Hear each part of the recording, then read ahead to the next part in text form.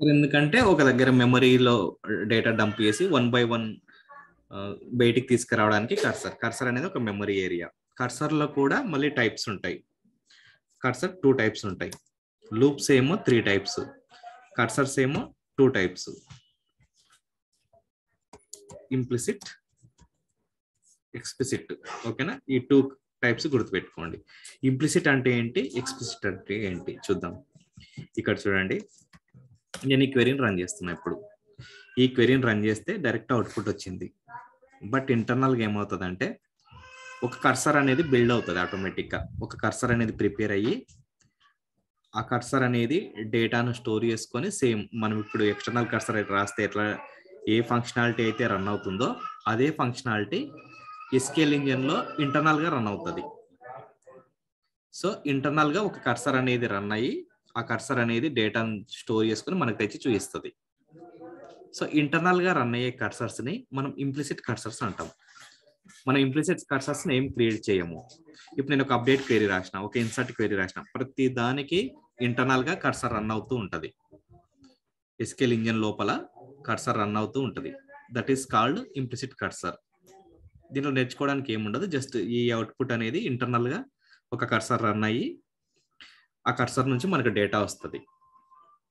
So implicit cursors are system defined cursors. We don't want to change anything.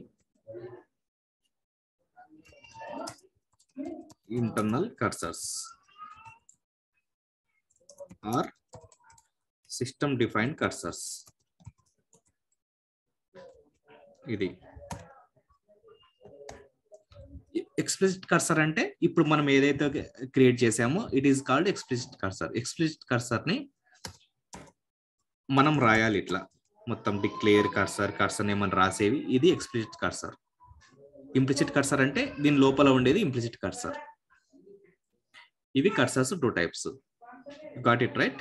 What is implicit, what is explicit.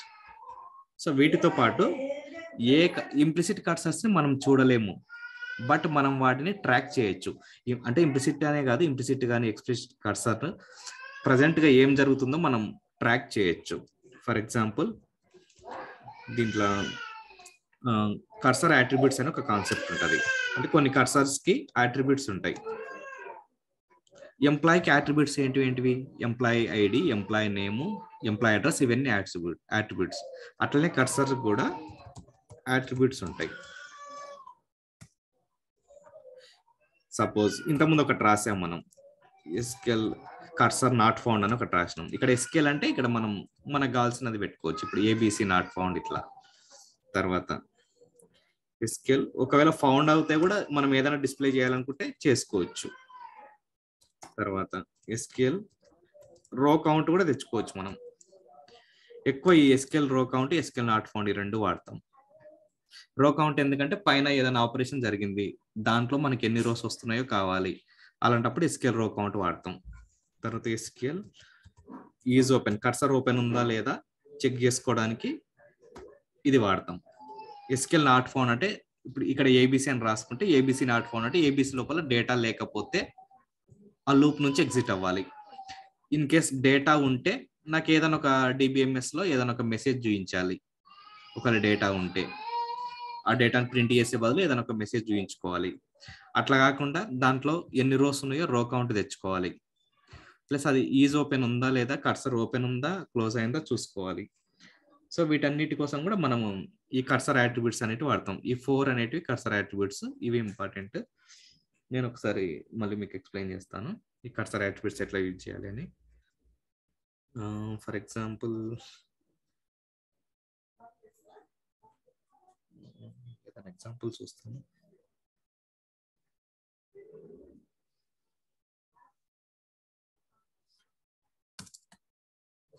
ఒక cursor ఏదైనా రాద్దామా? Okay,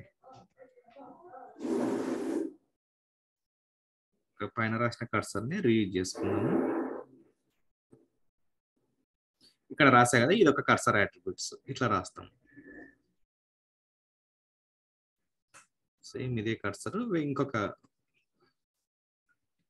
variable రాస్తాం దీనిలో.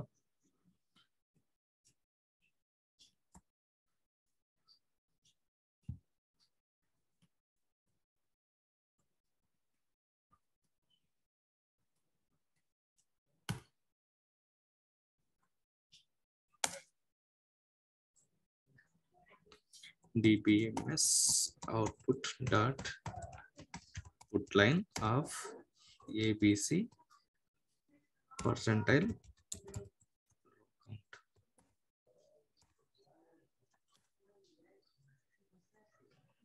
Set server output on చేయలేదు.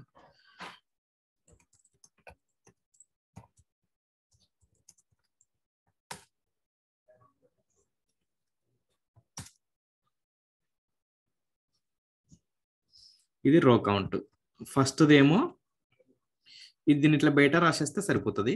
నార్మల్గా end loop తర్వాత రాస్తే ప్రతిసారి repeat అవ్వకుండా ఇట్లా ఇట్లా రో కౌంట్ 7. నాకు టోటల్ ఎన్ని రోస్ వస్తున్నాయో నాకు కావాలి. నా క్వెరీ లోపల ఎన్ని రోస్ వస్తున్నాయో కావాలి. In case number of rose ఎక్కువ ఉంటే నేను ఒక ఏదైనా మెసేజ్ డిస్ప్లే చేసుకోవాలి. 1 కంటే ఎక్కువ ఉంటే అట్లా we have some rows and we don't have any rows. ఇట్లా ఇప్పుడు రో కౌంట్ లేదనుకోండి, 0 అనుకోండి, we don't have any rows అని డిస్ప్లే చేసుకోవాలి డేటా. ఇలాంటి సిచ్యువేషన్ లో మనం ఈ రో కౌంట్ అనే దాన్ని వాడతాం. లేదు ఈజ్ ఓపెన్ ఉంటే ఇట్లా ఈజ్ ఓపెన్ అని ఉంది అని ఇట్లా ఇఫ్ కండిషన్స్ అట్లా రాసుకోవడానికి ఇటువంటి వాటికి ఎక్కువ కర్సర్ అట్రిబ్యూట్స్ వాడతాం. సింపుల్ ఎక్కువ ఇదే వాడతాం. నార్మల్ గా నాకు పైన జరిగే ఆపరేషన్ లో ఎన్ని రోస్ వస్తున్నాయో ట్రేస్ చేసుకోవాలంటే ఈ కండిషన్ వాడతాం. దీనికి ముందర ఇక్కడ ఇట్లా రాసుకోవచ్చు మనం, total number of rows in output is ఇట్లా సమ్ ఇట్లా కూడా రాసుకోవచ్చు. ఇట్లా total number of rows in output is 7 and total number of rows from above output and from cursor ఇట్లా మనకు కావాల్సిన డేటాని డిస్ప్లే చేసుకుంటాం. ఈ డేటాని ఇక్కడ వచ్చే ఈ డేటాని మనం జావా వాళ్ళకి పంపిస్తే వాళ్ళు కింద పేజీ నెంబర్లు ఉంటాయి కదా నార్మల్ వెబ్సైట్ లో. నెక్స్ట్ పేజ్ కొడితే నెక్స్ట్ డేటా వస్తూ ఉంటది కదా. ఆ పేజ్ నెంబర్లలో మాక్సిమం నెంబర్ ఆఫ్ పేజెస్ లో వీళ్ళు కాల్ చేసుకుంటారు అన్నట్టు. ఇప్పుడు సపోజ్ ఇక్కడ ఒక 500 రికార్డ్స్ వచ్చినాయి అనుకుందాం కౌంట్. సో 500 రికార్డ్స్ ని వాళ్ళు 500 ఎంప్లాయీస్ ని వాళ్ళు ఒకే దగ్గర చూపించలేరు. సో ఈ 500 బై ప్రతి పేజీలో ఒక ఇట్లా 50 చేస్తారు అన్నట్టు. ప్రతి పేజీలో ఒక 10 మందిని చూపించడం, ప్రతి పేజీలో ఒక 20 మందిని చూపించడం, అట్లా పేజీ నెంబర్స్ లో దాంట్లో వాడుకుంటారు. ఓకేనా, this is called cursor attributes. మనం ఈ అట్రిబ్యూట్ ఏదైనా అట్రిబ్యూట్స్ వాడుకోవచ్చు. Okay, got it.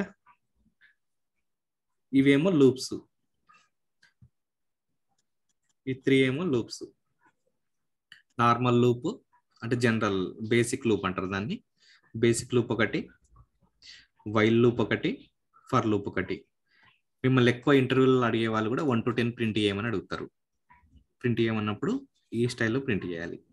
ఇది నాకు లూప్ లేకుండా ప్రింట్ చేయమంటారు కొంతమంది. అలాంటప్పుడు ఎట్లా రాయాలంటే